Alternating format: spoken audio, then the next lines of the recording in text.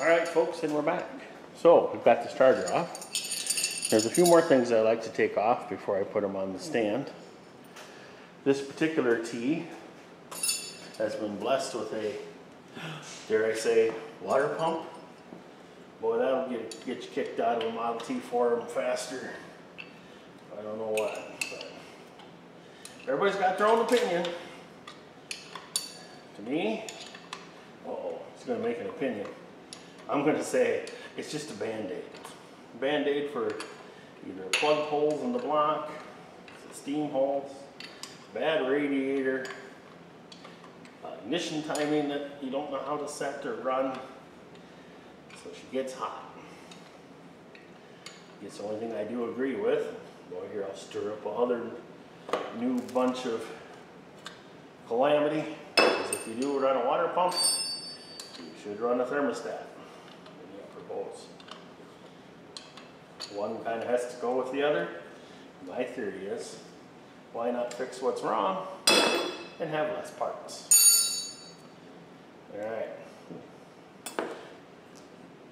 So here's the water pump. Hey, it's not frozen. I don't think it's got, whoa, that's Mickey. But somebody might enjoy that, so we're not going to throw it in the scrap bin. We'll clean it up, probably put it on Fleabay or Marketplace. There you go. Alright, so that engine mounting bracket will bolt here, and then a couple of strategic fan bolts, which I wish I could remember which two. Anyway, the other thing I like to take off is the fan, or the water neck, and this happens to have the kind of rare 26 style. Okay, so these here are a little tight. Yes, I could spray them with whatever stinky ass goo. Make them a mess. To be honest, I think it makes a person just feel warm and fuzzy sometimes. Modern cars use it a lot. But this water outlet is the kind that holds the fan. This is not the early version, which came out in late 25. It actually had an adjusting bolt on the bottom, which my personal car has.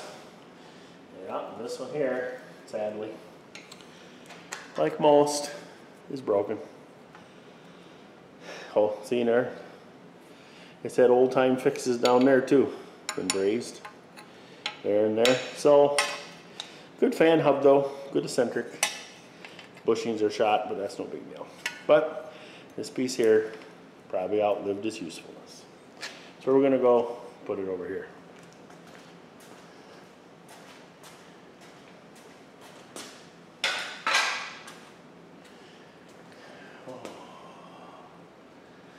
So, I'm going to finish taking that bolt out anyway.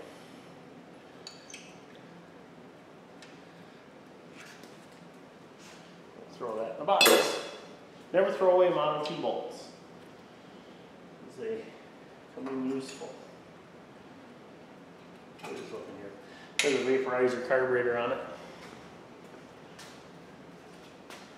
This came out of a chassis, believe it or not. I bought right in the city of Milwaukee. Had to back down a long alley and load her up. Guy was building hot rods, and I bought the whole chassis from him. So far so good. All right, here we go. Welcome back. So what we're going to do right now, we're going to get brave. Yeah, I don't know what I did with my knee saver, but we won't get on our knees near as much due to the thing being on a stand. So this engine has been outside, so I would assume there's a lot of water in here. Maybe not at all, maybe it rusts out, I don't know. So here we go. This is a 15/16 wrench.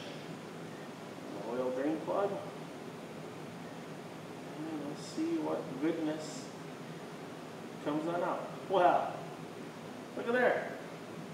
Dust and rust. So the oil pan, either the engine laid just right or it's got a hole. That's anywho. So at least we know it's dry. That might be a bad thing. But hey, we don't know. It's just like surgery. Yeah, so I'm just going to put that in so I don't lose it.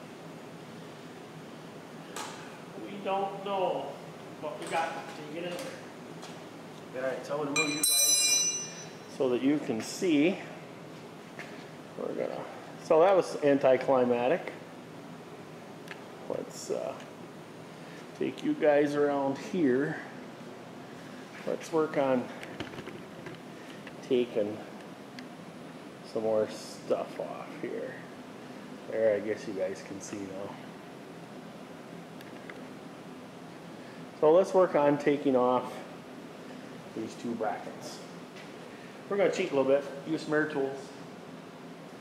Yeah, I know. They didn't have them in the day. But work harder. No, that's wrong.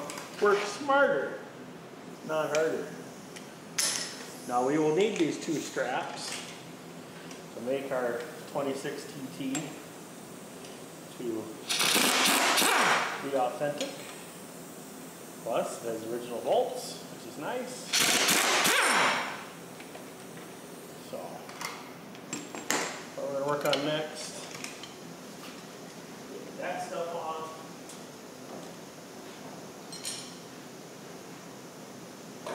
And then let's work on digging out some of these bolt holes.